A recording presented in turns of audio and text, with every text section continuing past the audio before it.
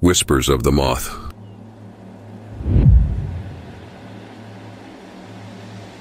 The quaint and seemingly undisturbed town of Abigail's Cove, situated as a solitary sentry on the precipice of the uncaring sea, has always thrived in the quietude of normalcy, the ticking of the town clock, the rhythmic lullaby of waves, the chatter of familiar faces. These constituted the gentle, predictable cadence of life. Yet from this mundane tranquility, a plague descended upon us, a plague of an esoteric nature, on the fragile, silent wings of uncanny moths. The first one to perceive this eldritch phenomenon was Louise, a custodian of knowledge, an observer of the world through the written word. She was the lonely librarian whose soul found solace in the silent conversation between ink and paper. When the first moth came into her view, carrying a shred of paper in its grotesquely dexterous grasp, it flitted in the pallid halo of the lamppost, marking the genesis of our town's descent into the unutterable. With each passing night, the moth's numbers multiplied, a macabre echo of the biblical locust plague. They were unlike any creature seen before, eerily large, conducting themselves with an intelligence and purpose that was monstrous in its implications. Their silent parade around the town, their grim and spectral vigil around certain houses in the obsidian curtain of night, cast an abhorrent shadow upon the hearts of the townsfolk. While the residents of Abigail's Cove dismissed these signs as a product of Louise's overactive imagination, it did not take long for the moths to weave their dark tapestry around the lives of all. The terror was subliminal, creeping in like a chilling sea mist as the townsfolk found their dwellings under the silent scrutiny of these winged harbingers of dread. There was an infernal quality to these omens that Louise could not ignore. It was as if an icy hand traced the fear-laden arteries of her heart every time she spotted a moth bearing an artifact of personal significance. There was a mystery, a dreadful enigma that beckoned her towards its loathsome heart. Within the labyrinthine aisles of the library, she decided to delve into the heart of this enigma, to peel back the layers of our town's forgotten past. A past, she was certain, held the key to understanding the silent reign of the moths. As the cold tendrils of evening wrapped around the town, and she secured the library, the spectral dance of the moths under the mournful lamplight served as a ghastly tableau of the impending doom. She was yet to realize, however, that she was on the precipice of a reality that would shatter the facade of her world, thrusting her and all of Abigail's Cove into an abyss of unearthly terror. Deepening dread gnawed at Louise's sanity as she was submerged into an insidious realm of nocturnal terror, borne on the wings of these most peculiar moths. The night was no longer a tranquil blanket of rest and peace, but an abyss from which countless eyes stared back at her, eyes on silent wings that stole privacy and left in its place an omnipresent sense of intrusion. Then, as if the moths were not a chilling enough harbinger of doom, people began to vanish like smoke in the wind. Old Hawthorne, a recluse, once a painter of some esteem, disappeared, leaving behind an empty easel and a canvas that would bear no more colors of life. Then sweet Ellie Mason, the young daughter of the local baker, vanished into the ether. Each disappearance seemed tethered to the loathsome attention of the moths. Their silent vigil around the houses of the disappeared marked them as unspoken co-conspirators, their secret whispers swallowed by the unforgiving night. The atmosphere in Abigail's Cove curdled from tranquility into a paralyzing dread. An ill wind blew through its streets, carrying whispers of fear and suspicion. The shadow of the moths lay over everything, tinging each innocent laughter, each friendly greeting, with an undertone of haunting apprehension. Motivated by the desperate need to make sense of this madness, Louise found herself locked in the sepulchral silence of the library's archives. In the embrace of dust and disintegrating parchment, she sought to connect the horrifying present with the eerie echoes of the town's forgotten past. It was during these somber investigations that she stumbled upon a tome of unnerving revelations. The town, it appeared, was not a stranger to the shadows of the occult. Centuries prior, it had housed a cult whose devotion was pledged to an abhorrent deity named Abhoth, the source of uncleanliness. The members believed Abhoth to be a font of all miscreation, all abominations born from the chaotic folds of reality itself. The cult, the tome revealed, were servants of Abhoth, using the moths as their spies, gathering secrets and selecting their victims for the unutterable horrors of sacrifice. The cold grip of realization choked Louise as she read the grotesque tales of their rituals. The echoes of the past were reverberating into the present, ringing with a discordant melody that reeked of an unimaginable doom. Could it be possible that the malignant specter of the cult had re-emerged, casting its monstrous shadow on Abigail's Cove once more? The infernal dance of the moths around a neighbor's house as Louise left the library confirmed her fears. The sight filled her with a primal terror that chilled her bones. Yet within this terror flickered a spark of resolution. She would trace the path of the moths, follow them into the very heart of darkness, and expose the unholy truth.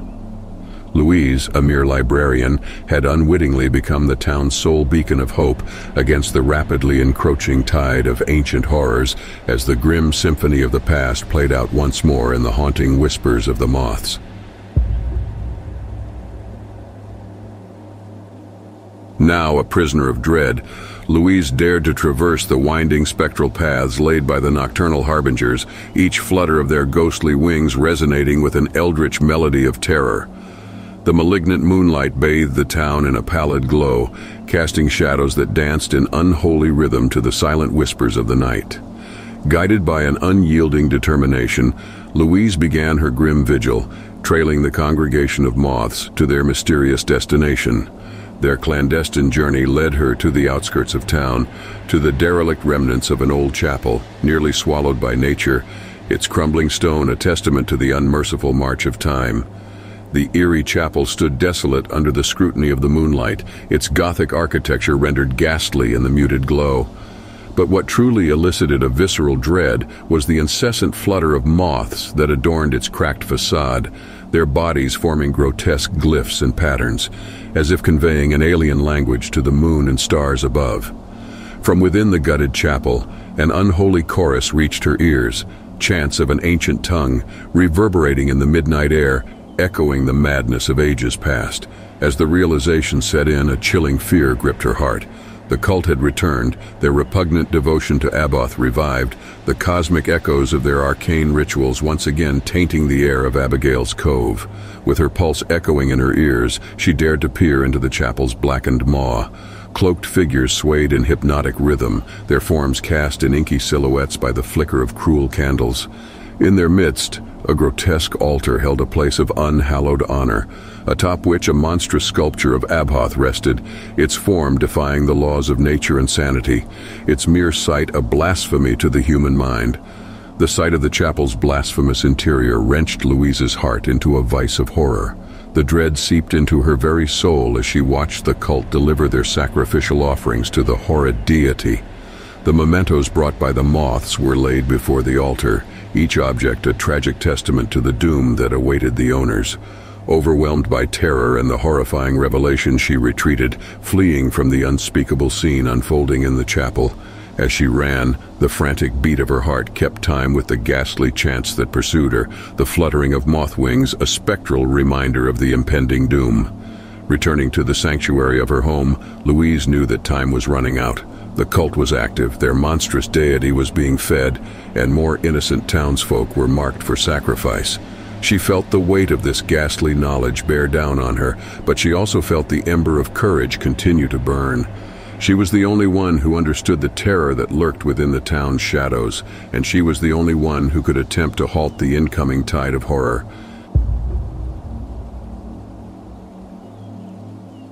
In the agonizing days that followed her grim discovery, Louise descended into an abyss of solitary obsession, her mind entwined with the cult's malevolent presence like ivy around a tombstone. Each waking moment was dedicated to decoding the sinister selection methods employed by the cult to discern the unseen criteria that determined the doomed. The isolation was maddening, yet necessary, for she dared not involve any other soul in this nightmarish vortex, lest they too be claimed by the unspeakable terror. Louise's obsession brought her face to face with the harsh truth of her mission. She was immersed in a cosmic battle against forces that operated beyond the boundaries of human comprehension, forces that saw humanity as nothing more than insignificant specks in the grand tapestry of cosmic horror. The gravity of her endeavor was hammered into her with the irrefutable finality of a coffin nail on one moon-silvered night, when she discovered her own dwelling besieged by the hauntingly silent congregation of moths. Their spectral glow seemed to whisper of her imminent doom, their grotesque wings casting elongated shadows that crept over her home like a shroud. Fear, stark and relentless, knotted itself around Louise's heart. She was marked for sacrifice, a lamb awaiting slaughter at the eldritch altar of Abhoth, yet within her, a flame of resolution flickered resiliently against the gusts of terror. She had been selected by the cult, yes, but she would not succumb without a fight. For the battle against the monstrous entities, Louise conceived a perilous plan. She would not flee, would not cower. Instead, she would meet the cult head-on, disrupt their loathsome ceremony, and hopefully sever the unholy thread that connected them to Abhoth. She was gripped by a strange courage, born not of bravado but of desperation, a last resort measure in the face of the cosmic horror that stood poised to claim her. Armed with her plan, Louise prepared herself for the ensuing battle. Little did she know that her journey into the cryptic heart of the town's secret was about to take a turn more dire and ghastly than she could have ever envisioned. Little did she know that the shadows marked not just her fate, but held within them revelations so horrifying that they threatened to shatter the boundaries of her sanity. The night awaited, the moths whispered, and Louise stood at the threshold of the abyss, staring into its inscrutable depths.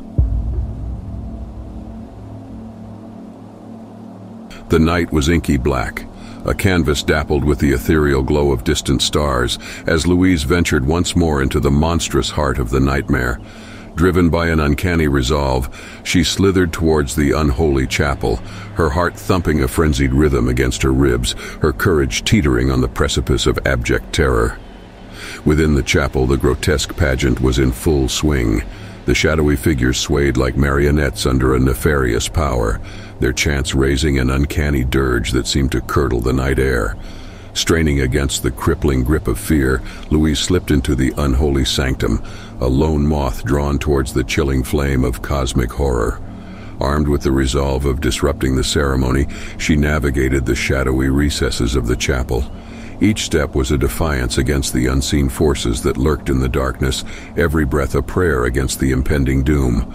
As she attempted to sow a diversion, her attention was arrested by an appalling revelation. The moths were not merely spies, they were messengers, and the message they carried was not from the cult, but from the outer god, Abhoth. The eldritch deity, it seemed, communicated through these nocturnal heralds. Each flutter of their wings, each eerie glow from their bodies was a part of an unspeakable dialogue, an unbearable language that whispered of the universe's darkest secrets. It was a truth so disturbing, so contrary to her understanding of the natural world, that it threatened to unhinge her sanity. The abominable deity's whispers filled her ears, the incomprehensible syntax, the terrible revelations it carried shaking her very soul. As Louise staggered under the weight of her ghastly discovery, the unthinkable happened. The menacing hymns ceased abruptly, the chapel plunging into an ominous silence. Then a voice cut through the silence, as chilling as the touch of a corpse. "Intruder," it proclaimed, shattering the oppressive stillness.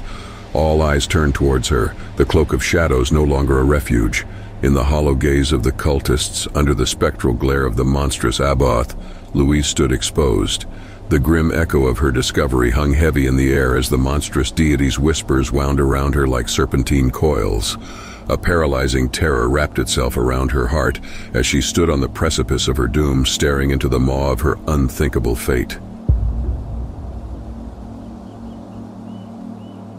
Caught in the baleful spotlight of the cultist's gaze, Louise stood on the precipice of oblivion. Yet within her trembling form, there resided a spirit that refused to be extinguished. She had embarked on this perilous journey not merely as a victim trying to evade her fate, but as a guardian who dared to confront the cosmic horror that loomed over her beloved town. The confrontation was no mere standoff of flesh and bone, but a harrowing battle of the mind. Abhoth, through the spectral conduits of the moths, whispered unutterable truths, an alien symphony that sought to shatter her sanity and reduce her resolve to cosmic dust. Each whisper was a wave crashing against the fortress of her mind, each secret a hammer blow to the pillars of her understanding of reality. Yet Louise endured. Clinging to the anchor of her humanity, she resisted the maddening cacophony of Abhoth's whispers, her every breath a defiance against the unfathomable deity. It was in this precarious balance between sanity and madness, between human fragility and cosmic horror, that Louise found the strength to disrupt the ritual. Summoning the last vestiges of her courage, she shattered the unhallowed serenity of the ritual, her voice tearing through the chapel like a knife. The reaction was instantaneous. The ceremonial chants broke, the rhythm disrupted. Confusion reigned amongst the cultists, their blasphemous connection to Abhoth disturbed. The moths, those winged heralds of doom, fluttered chaotically, their alien messages distorted. The harmony between the deity and its worshippers shattered. The dissonance was deafening. Abhoth, disrupted and momentarily weakened, retreated into the veiled depths of the cosmos, leaving behind a trail of discord and palpable relief. But the victory was not without its price. Louise was left scarred, her mind forever imprinted with the nightmarish ordeal. She had glimpsed the edges of reality and peered into the abyss of cosmic horror. The knowledge of what lurked in the smallest corners of reality was now a part of her, a haunting echo that would resonate in her soul forever. Louise, once a mere librarian, was now a sentinel in a battle against the cosmic horrors that dared encroach upon her world. The peace of her small town was disturbed, a whisper away from plunging into chaos again, and as she stood, the solitary beacon against the darkness, she was left with the horrifying certainty of the vast, unknowable terror that the universe held, a terror that could descend upon them with the whisper of a moth's wings.